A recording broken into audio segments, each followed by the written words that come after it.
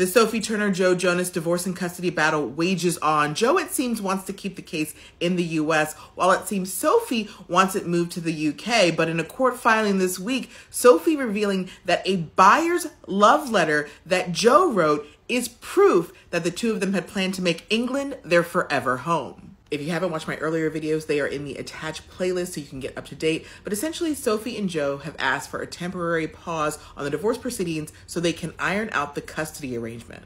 After Joe filed for the divorce in Florida, Sophie followed it up with a lawsuit in New York. The arrangement, she says, is that when she was done filming in the UK, she would come back to New York, pick up her kids, and take them back to England where they have a home. But Joe, she says, prevented her from getting their passports and taking them back. So she filed this lawsuit saying essentially that he was abducting their children.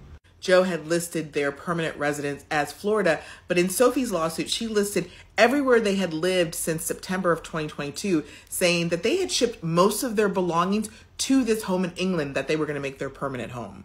But Sophie says that the buyer love letter that Joe wrote on June 16th is proof that they were going to make England their forever home. The letter started, "When my wife and I decided we were going to spend more time in the UK and search for a permanent home, our daughter expressed 3 unwavering requirements: having chickens, a pony, and a Wendy house." The letter continued where Joe talked about loving the charming blue shutters and the beautiful walled garden.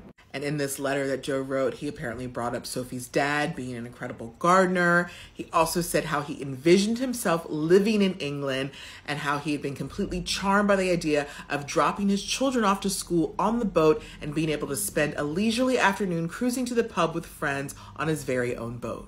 The letter concluded with Joe saying, "We could tell that your family have truly loved living here, and we can envision our children growing up here and making this our forever home." And according to Sophie's filing, the seller was so moved by the letter that they accepted their offer. And allegedly, Joe even texted one of Sophie's sisters-in-law saying, "Well, Sophie and I officially own a home in the UK." Now, whether this letter and any other evidence Sophie has will sway the judge to let her return to the UK with the children is still to be determined. But as of now, the interim consent order that was issued this week states that the mother and father are prohibited from removing their 2 children from the jurisdiction of New York. So seems like Sophie Turner may be crashing at Taylor Swift's place for a little bit longer.